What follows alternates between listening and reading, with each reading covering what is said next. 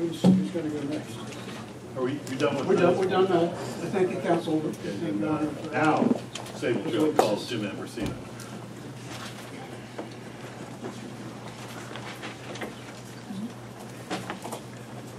Good afternoon. Raise your right hand, please. Do you swear or affirm testimony you're about to give will be the truth, the whole truth, and nothing but the truth? I do. State your name for the record. Jim Ambrosino. That's Ambrosino. The witness. Dr. Ambrosino, we've been having a little trouble today hearing the witnesses, so please try to speak up a little bit. There's even a microphone there if you can kind of lean over a little bit. Who is your current employer? Cardno. And your current title or position? Senior Project Archaeologist. And what are your job duties?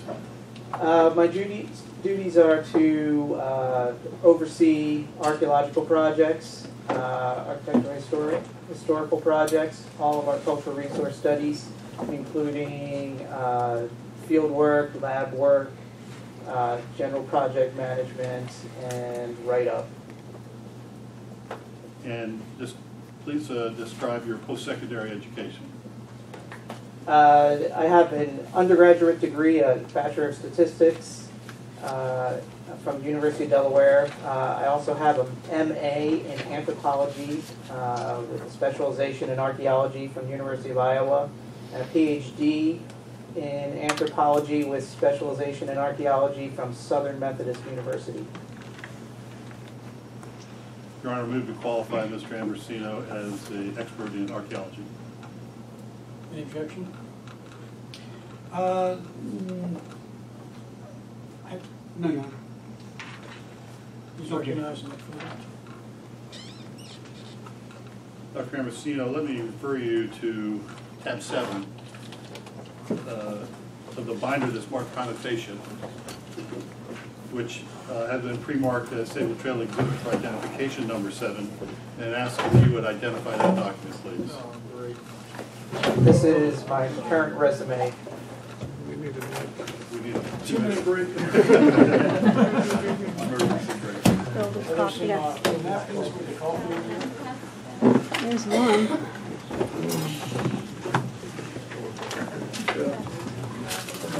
You can get some out back there. Is there anything else he's missing to ask?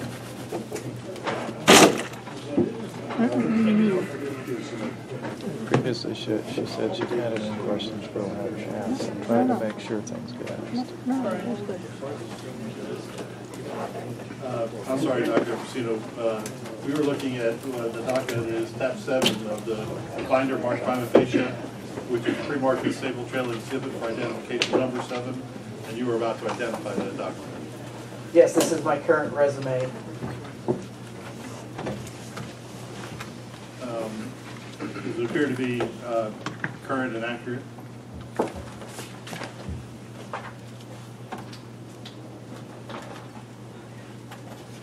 Yes, it looks like my most recent resume, yes. Thank you. Current. Please briefly summarize your employment history relating to archaeology. I've been in cultural resource management for about 25 years.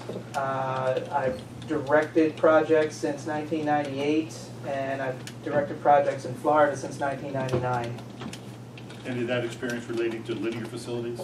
Yes, both pipelines and highway work. Are you familiar with the Sabal Trail Pipeline Project? Yes, I am. And how are you familiar with that project? I directed the cultural resource investigations along the Florida portion. What is a Cultural Resources Assessment Survey? It's also called a Phase 1 survey. It is the initial survey where we identify archaeological sites and historic structures or other resources that could be affected by the project and give an assessment as to potential eligibility for the National Register of Historic Places, the NRHP. And if I wasn't clear, did you conduct or supervise the Cultural Resources Assessment Survey for the Sabal Trail Pipeline Project? Yes, I did. And the personnel who worked on that, did they meet the Secretary of Interior's professional qualifications for doing such surveys? Yes, the ones who oversaw the work did. And briefly describe how the survey was conducted. We essentially do a two-part thing. The first part is a background study where we look at previous surveys that have been done in the area and give us a baseline and develop a probability model. And then we go out and do the field work where we actually field test the entire route. Was the survey conducted pursuant to a protocol that was approved by the State Historic Preservation Officer? Yes. Is there an acronym for that ungainly term? SHPO. Thank you.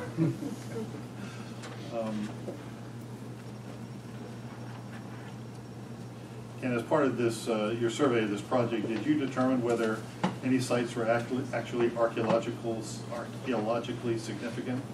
During the course of the project, there were 3 sites that were actually significant. One of those was previously evaluated by the SHPO as actually significant, and that was avoided by project design.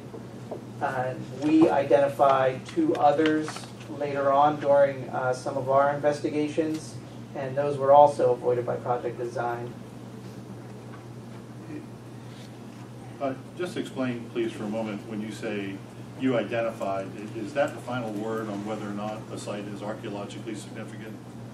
Well, we make a recommendation, and the SHPO either agrees or disagrees with that recommendation. Thank you. And in this case, did the SHPO agree or disagree with your recommendation? The SHPO did concur with our recommendation.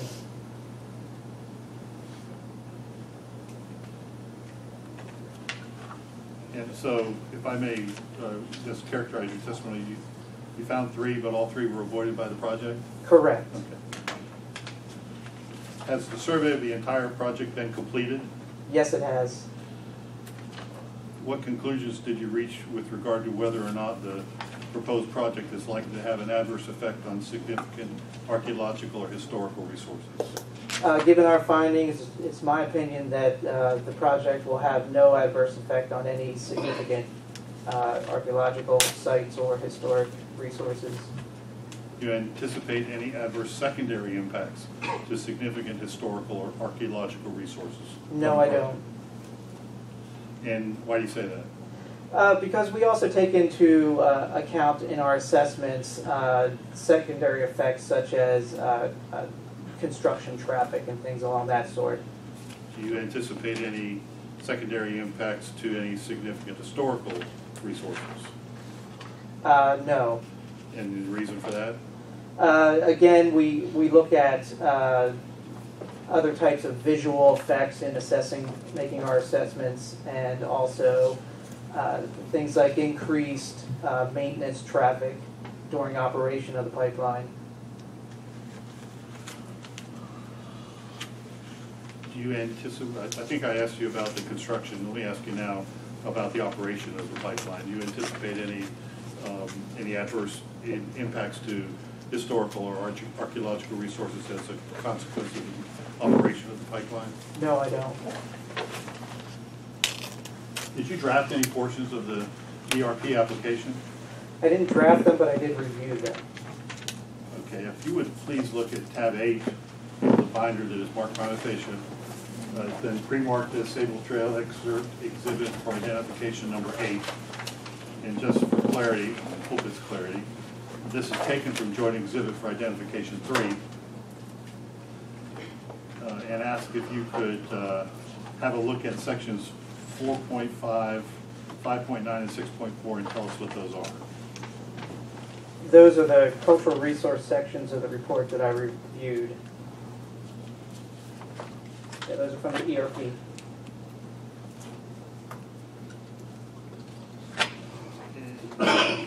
Are you familiar with the portions of the FERC draft environmental impact statement pertaining to the potential effect of the project on cultural resources? Yes, I am.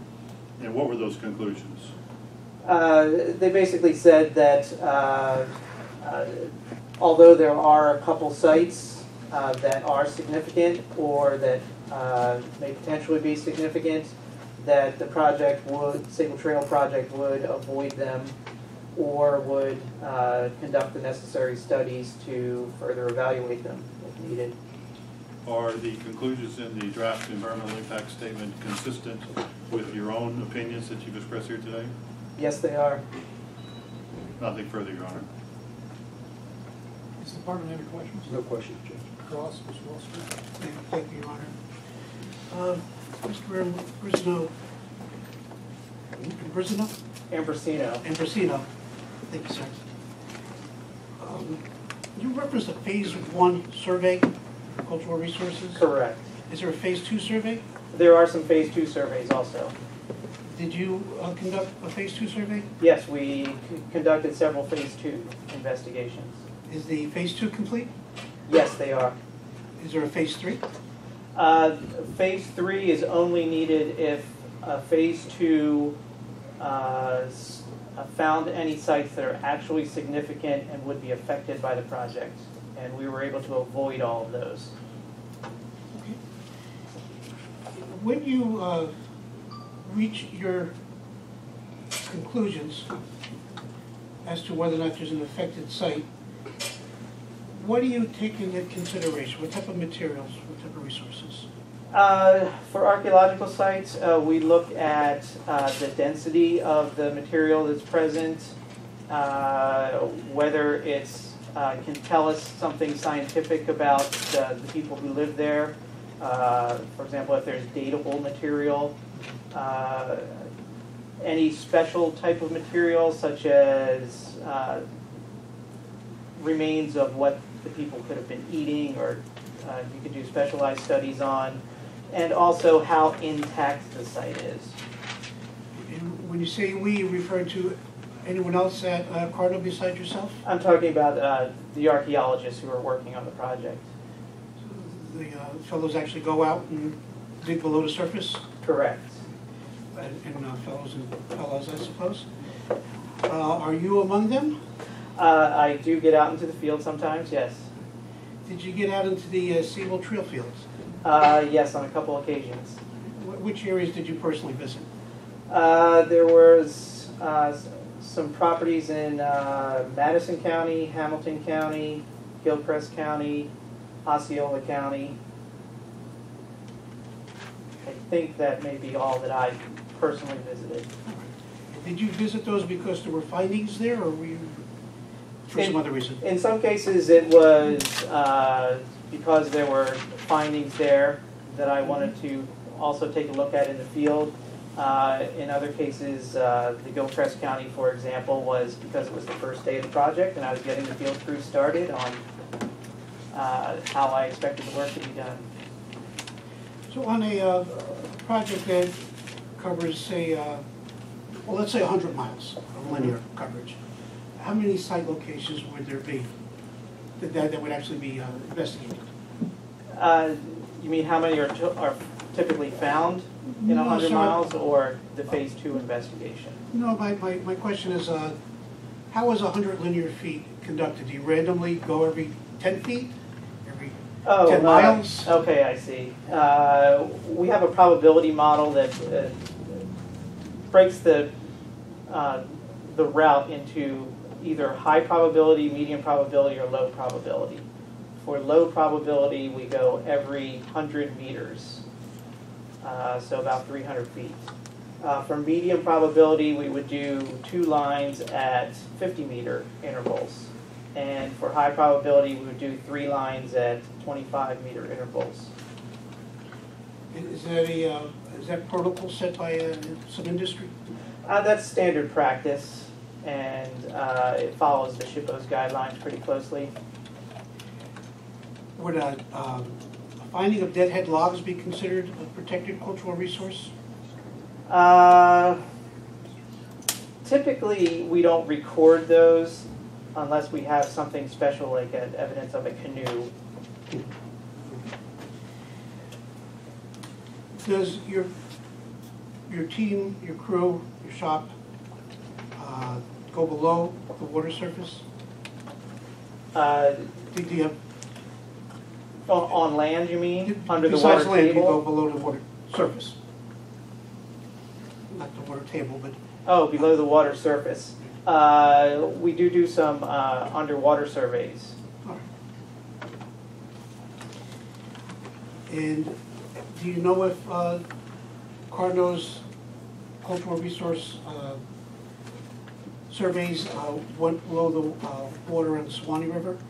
Yes, we did do a underwater survey of the Suwannee River. And did you do an underwater survey with the Colucci River? Objection, Your Honor, relevance. Project doesn't touch the Withlacoochee River.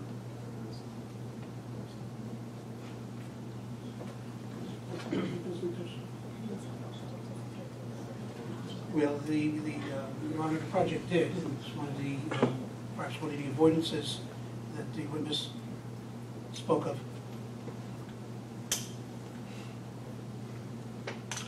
Well, it doesn't now, but you just, so what purpose would you require?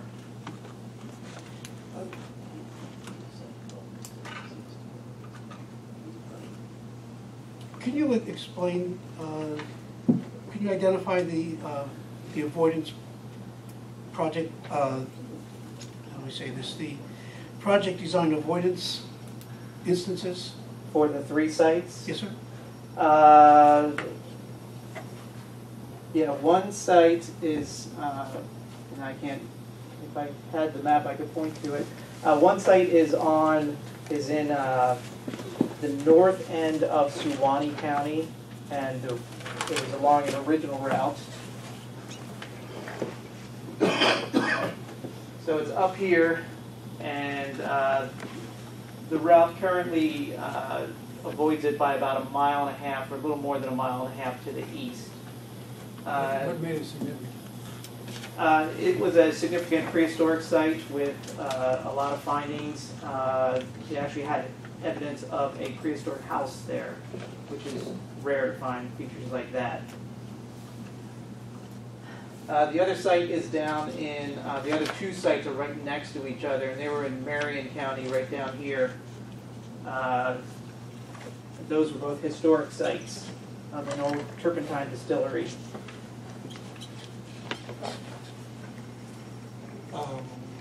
Were they found in the phase 1 or phase 2? They were found in a phase 1, and then we did additional phase 2 research there, and it actually broke a single site out into multiple sites.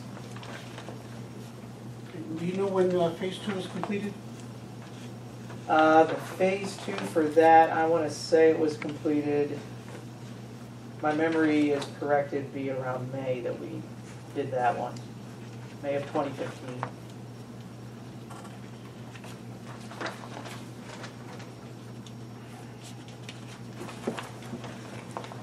Would you happen to know the date of what you referred to as Respondents Exhibit 8?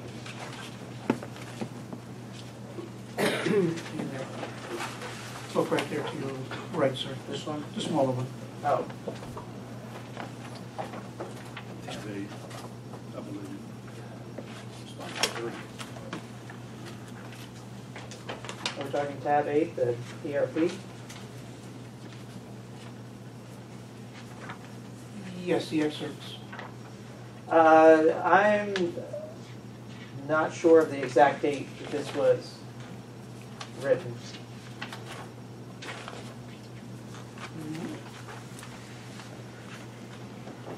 Do you have any material that would help you identify the date that was written? Not with me, no. Could you turn to page 9 of that book? Tab 9, rather?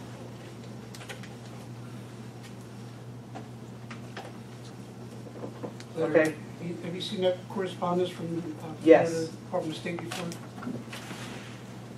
Yes, I have. And that's dated October 5th, 2015, would you agree? Okay, the second page in here is, yes. Oh, I'm sorry, yes, the second page. And the first page is dated October 1st, 2015. Correct. So reading from those 2 documents, does that help you in any way identify the date of completion, the date that the excerpts in 8-1 through 8-5 were created? No, because these are review, SHPO review letters for phase 2 reports that we did. They're not reviews of that excerpted document.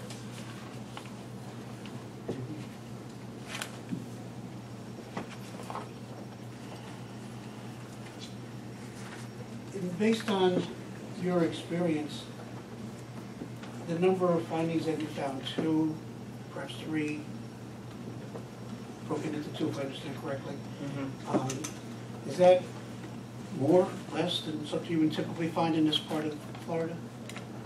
For a project of this size, that's kind of typical for actually significant sites. All right, so, don't want to be correct to assume a lot of times you don't find anything? A lot of times you don't, yes. I have nothing further, thank you, sir. You redirect? Redirect, Your Honor. Thank you, Doctor. Does that complete the prima facie